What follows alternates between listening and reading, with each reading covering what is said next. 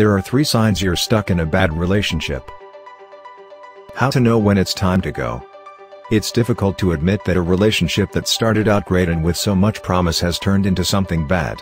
When we enter a relationship, we're often wearing rose-colored glasses, focusing on all our partner's good qualities and ignoring their faults. That's why our family and friends are typically better at predicting the outcome of our relationships than we are. Here are 3 signs that it might be time to end a relationship. 1. You don't have personal freedom. Relationships are not about controlling another person, they are about giving him or her complete freedom and seeing that each other's decisions are aligned. Each person has unique needs, and the best relationships are ones in which partners fulfill each other's most important needs. If you find your partner is controlling how you spend money, who you hang out with, how you dress, or any other decisions, take it as a big red flag. People who seek to control their partners are insecure about their ability to meet their partner's needs. They fear that freedom will help their partner realize that life is better without the relationship. A secure partner is confident in their ability to meet the other's needs. They know that if their partner leaves them for someone else, the relationship wasn't meant to be.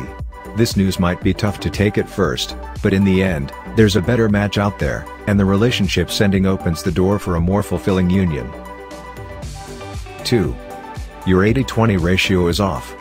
John Gottman, the renowned couples researcher, is famously able to predict divorce with 90% accuracy. How does he do it?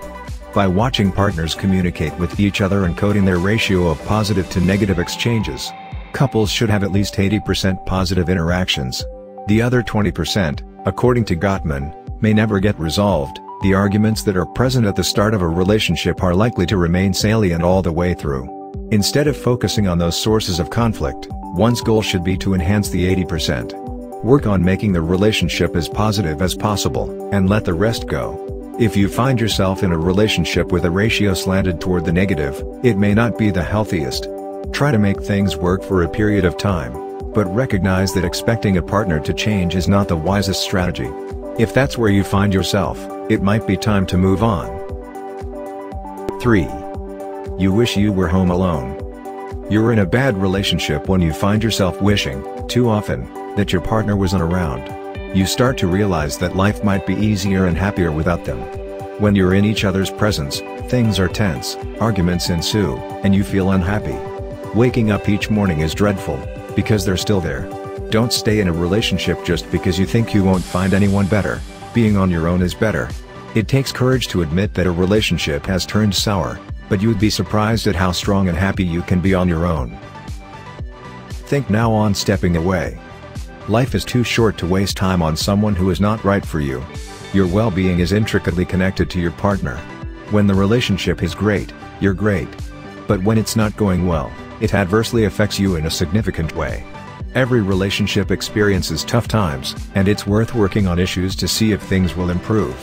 But when your happiness and well-being are affected for months or even years, or your partner is not helping to make things better, despite repeated requests, it may be time to go.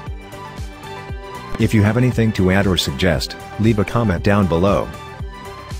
If you liked this video, don't forget to click subscribe, and turn on notification bell, so you don't miss any of my videos.